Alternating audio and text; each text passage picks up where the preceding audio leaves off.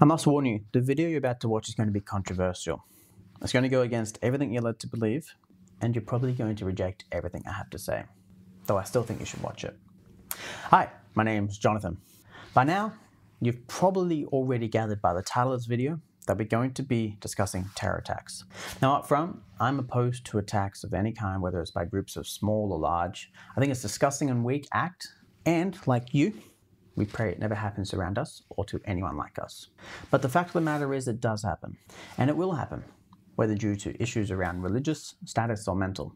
They are bound to occur in the future, just like they did in the past, and that is something we cannot change. But what if there was a way to foresee hotspots of when these attacks were likely to occur? How could you, organizations or nations prepare with this information?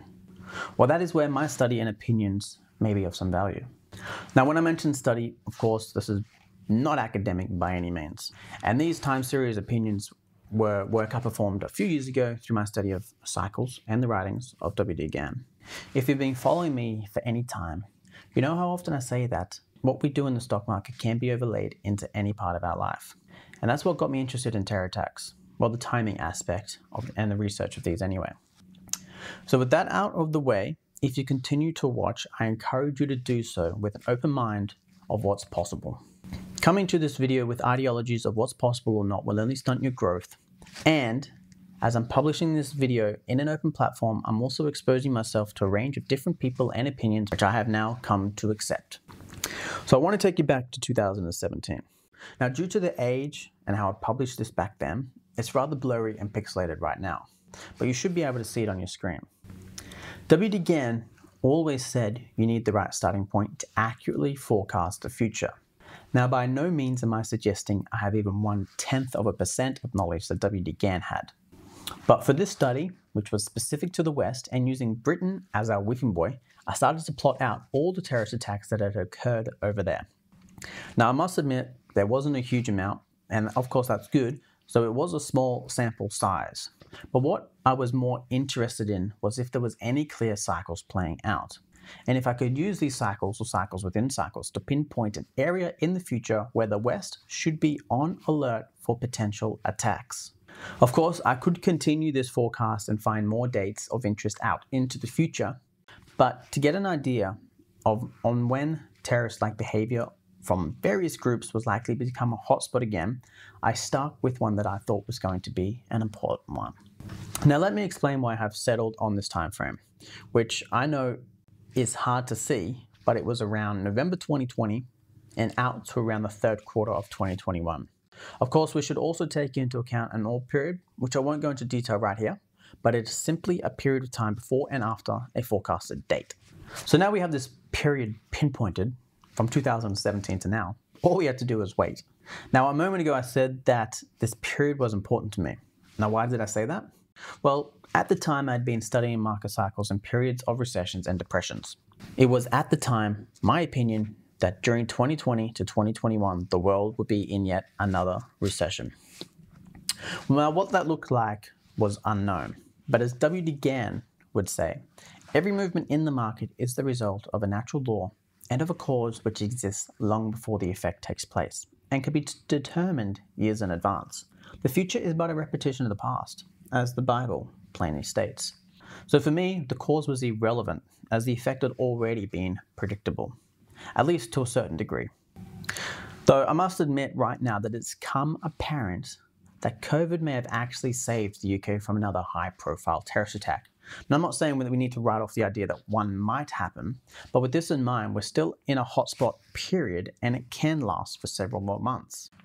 And in January 2021, I published a special update to a private group of members to be on alert for this hotspot area. You should be able to see this on your screen right now.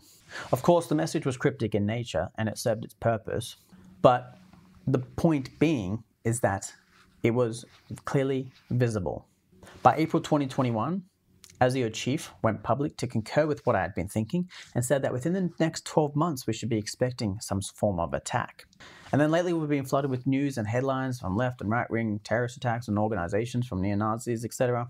And we also heard from Isaac El Matari, who planned to attack the heart of Sydney.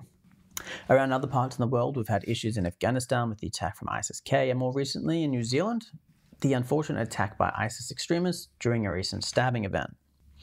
So what's the purpose of this video? Well, simply put, we're moving through a period of time where terrorist-like activity is moving into an extreme. Now I want you to think of it like a pendulum that swings from left to right. At each extreme side of the swing or cycle, we enter into a period of hotspot activity, and then we move into equilibrium. And it's through both the study of time and cycles and through the pendulum that we can, to some degree, without the use of spying or sophisticated systems, forecast when extremes will be reached. And it's at this point when nations and we as a community should move into a period of alertness, at least to protect ourselves. Let me give you one more example of this theory and how I used it to accurately forecast a possible event in Melbourne, Australia. On January 21, 2017 at 1:30 p.m, a car drove through Bourke Street. It was a tragic and horrific event and 6 lives were lost. Then on December 21, 2017 at 4:41 p.m, another car incident occurred, this time on Flinders Street and Elizabeth Street. One person was unfortunately killed. As horrific as the events are, and I feel for everyone who was there, clues were left behind that we could use as the pendulum swung from left to right. Between these two events were 335 days. Now while this seems irrelevant, 335 days is considered a complete cycle from event to event or from extreme to extreme on the pendulum. To find the next hotspot or the next extreme, all we need to do is add 335 days to the last attack. This 335 days was added to December 21, 2017, which was the last attack. And by doing that, we were given 21st of November, 2018. Now, if you look up any major incident for that date, you'll notice that nothing occurred. And you might be quick to write off this theory. But this is where the research from Ray Merriman comes into effect, and that's the orb period. I spoke on this before.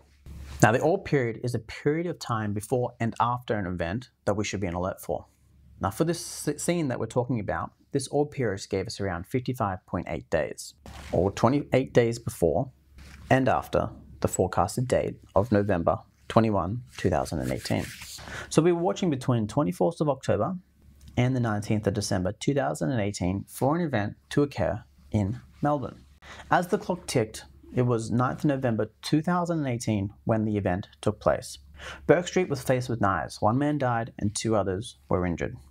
Again, tragic, and I'm not trying to downplay these events at all, but I've seen it far too often now to call it a fluke. These cycles just continue to play out. Now consider the events, albeit small in scale, that usually took place around June of each year, at least in Australia anyway. For example, June 13, 2016, there was an attack in Western Australia. June 7, 2017, we saw the Brighton siege. June 13, 2018, or 2 cycles later, a 22-year-old comedian was killed in Carlton. The pendulum swung from left to right until equilibrium was eventually met, and the cycle was no longer active. Of course, you could pass these events off as, random by nature, though periods of time where these events were likely to occur happen far too often and far too frequently to pass them off as random. Then other times when they didn't occur, of course. So with that said, and something for you to keep in mind, I think it's now a perfect time to wrap this video up. If you want to advance your study on any major event, whether it's political, social, nationwide, all you need to do is find a time period between 2 events. And then once you've got that time period, I want you to extend that period into the future, whether by multiples of, divisions of, or 1 complete cycle.